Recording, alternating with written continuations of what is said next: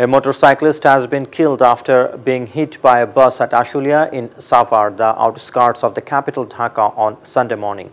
The deceased was Mehdi Hassan. The accident took place at around 7:30 am in front of Zirabo Bengal plastic factory on the Baipal Abdullapur road. Police said two buses belonging to Alinur Poribohon were heading towards Baipal from Dhaka. The two took competition and were trying to overtake each other at Zirabo area.